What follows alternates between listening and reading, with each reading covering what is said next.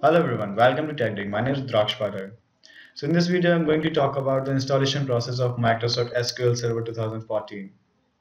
Well, as you already know that Microsoft provides a lot of tools to develop Windows application, desktop application, or maybe store applications. If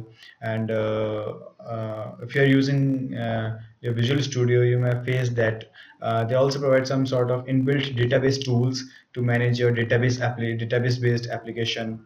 So these inbuilt tools for managing database are not that much efficient, or they also not provide some great tools for enhancement of data, or maybe some maybe for some tweaks in database.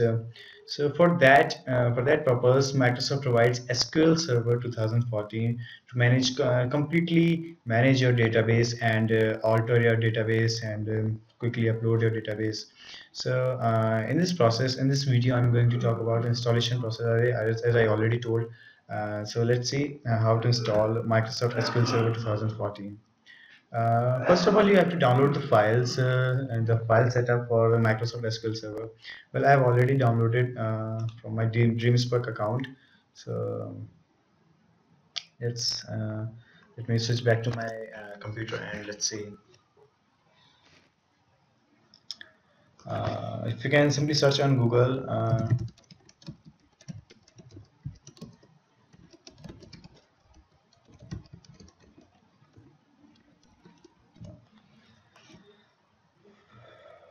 There you can see a lot of search results. I will suggest you to take the first search result.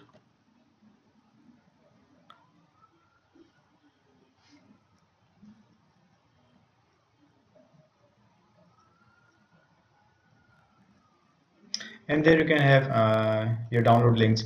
There you can see the details about the SQL Server, the various file sizes for different versions, and system requirements. Well, I'm using Windows 8.1 professional version, so it will be, yeah, it will be fine. And there you can see some installation instruction that I'm already going to tell you. And that's it.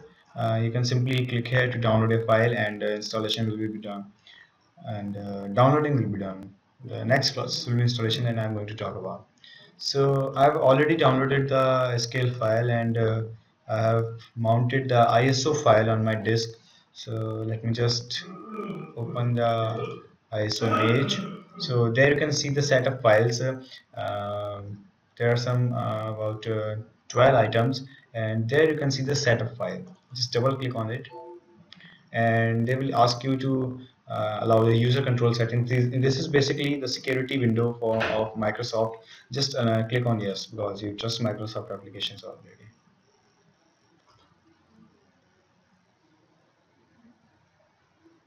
Yeah, I would like to talk about the installation will take a little while, because if you're installing the Microsoft SQL Server for the first time, it will predefine some cache, and it will also uses your system information for proper installation. So as you can see, it's currently generating or gathering the information about your system. So there we have our installation window. You can see a lot of options to install your Microsoft SQL Server. You can go through each of the options if you want to know about the details of your software. But I will suggest you to simply click on installation.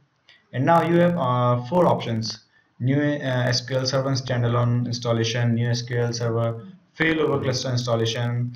These options, let me tell you about the two options. If you click on new SQL Server standalone installation, you're just installing a fresh copy of your SQL Server 2014 that hasn't been installed on your system. If you are clicking on new SQL Server failover cluster installation, that means your previous installation of SQL Server has been failed due to some reason, and now you're reinstalling the SQL Server 2014 on your local system. And third and fourth are simply upgradation. If you are upgrading your SQL Server from 2008 version or 2012 version to 2014 version, so simply click on new SQL Server standalone installation.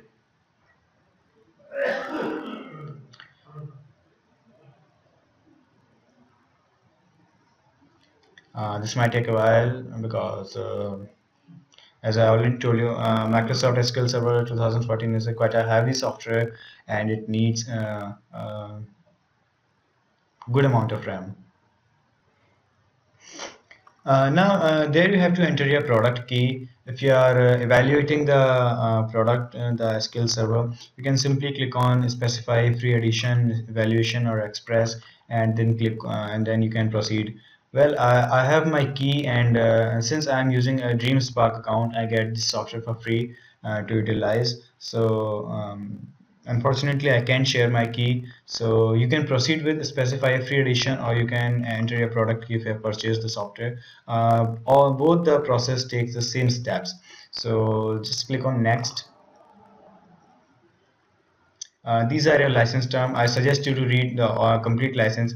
Since I have already read the license, I'm not going to go through all the steps or the declarations. So I will simply accept the license terms, and yeah, simply click on next.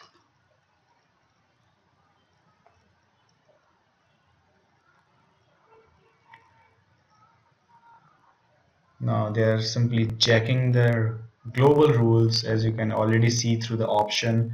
um, Rule check is in progress. These steps might take a while, but since I'm recording this video, I will like to make this video as short as possible. So I will cut those parts where the software is taking a lot of time to install or load. Don't worry about it. The software will be installed perfectly.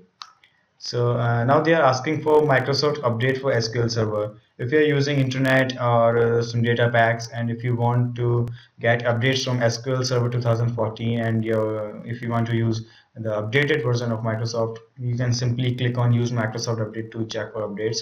And if you don't want to, you can simply leave that option. It's not that much of priority.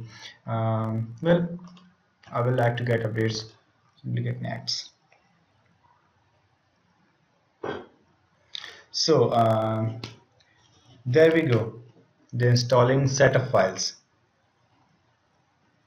Now, as you can see about the install rules, they are simply checking our consistency and system compatibility according to the software. Since I have already .NET Application Security, Fusion Active Template, but my Windows firewall is attempting to block some installation rules.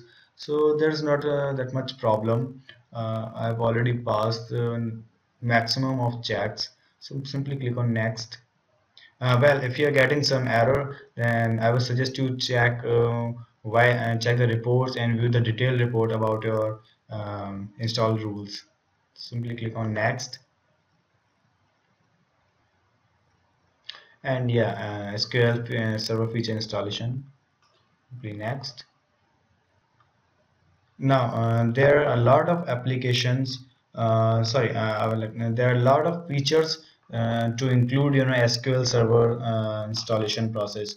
As you can see, instance features like database engine service, SQL Server application, and in shared features like client tools connectivity, client tools SDK.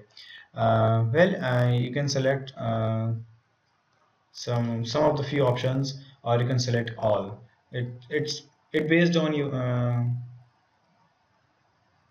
It totally depends on you what softwares and what features you like.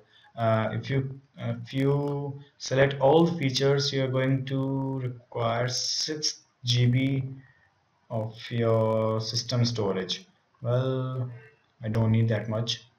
So all right, what's the matter? So I will simply click on select all, and all right, I will simply select all the options to install, and will simply click on next. Now they're asking for instance ID, instance name. These are simple default configurations. I will suggest you to go with the default configuration if you're not using the SQL Server for enterprise or for high level and complex applications. Simply click on next. Uh,